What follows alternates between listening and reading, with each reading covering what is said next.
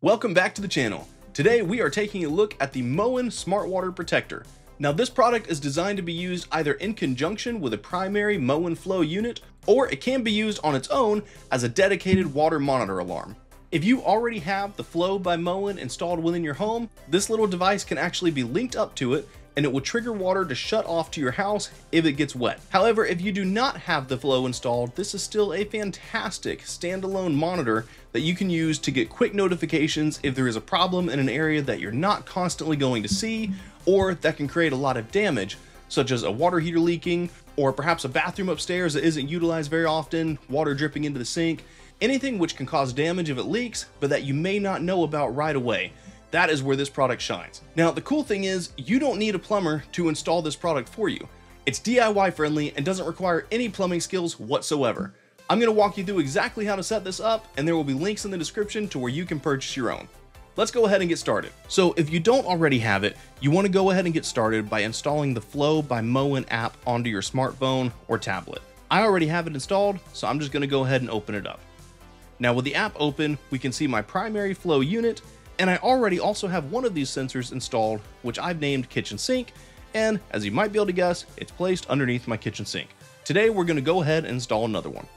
We're going to start by tapping Add Device. With that selected, we have the option of 4 choices, 3 of them being the Smart Water Shutoff Valve, 1 of them being the Smart Water Detector, which is what we're using today. So click Smart Water Detector. And now we're going to go ahead and give it a nickname. I like to title this product based on where in the home it's going to be. In this case, I'm going to set it near my water heater in the basement so that if it ever leaks, I'm going to get notified about it right away. So I'm going to simply title this Water Heater. Hit Next, and now we begin the process of pairing the unit. So in order to pair this product, we're going to rotate the top portion counterclockwise. It'll then pull straight out. We'll remove the protective tab for the battery. And these are CR123A batteries, so when you need to replace them, that's what you'll want to order. With that tab removed, you'll see that we have a flashing blue light. That's exactly what we're looking for in the app. So we'll go ahead and check the first option, which is to turn the device cover and open it, and then the second option, letting it know the light is on and blinking blue. We'll now hit Next. It's going to connect to the device. This may take just a moment. With the device connected, we're now going to hook it up onto our Wi-Fi. We'll start by turning Wi-Fi onto the phone if yours is not already turned on, and we will then select the Flow detector. The numbers and letters which follow yours might look a little bit different than mine. Now that it's connected, we will go back to the app and allow it to complete its firmware update. With the firmware update complete, we are going to transition back to our Wi-Fi. We'll select our Wi-Fi from the list and insert the password. It will now update the network settings. This part may take a moment. We'll allow it to connect to device if prompted. Pairing complete. We hit Next. And in my case, I do have the primary Flow unit installed. I'm going to toggle on the feature to allow it to shut water off to the home in the event that it ever gets wet. We have a few options that it can notify us on, including humidity range, temperature range, and low battery warning, and you can customize these to have them set exactly how you want it. I'm going to leave the default settings as they are. If you have Alexa, you can add the Alexa skill. I don't, so I'll be hitting Not Now. And as you can see, we now have Water Heater loaded up in the app. The next step is simply to set the detector into position. There are a few ways that we can do this. We'll start by reinstalling the top section, simply match it up and rotate clockwise. Installation is very easy, so you have a couple of options. What I generally like to do at my house is simply remove the back plate, and you'll see that we have 3 little sensors.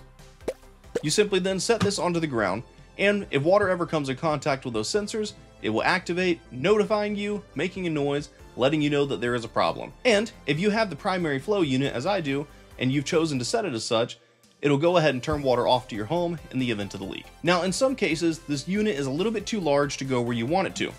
So what you'll do is reinstall the back plate, simply pop it on, and you'll see that we have a hole here where you can plug in the little attachment it comes with.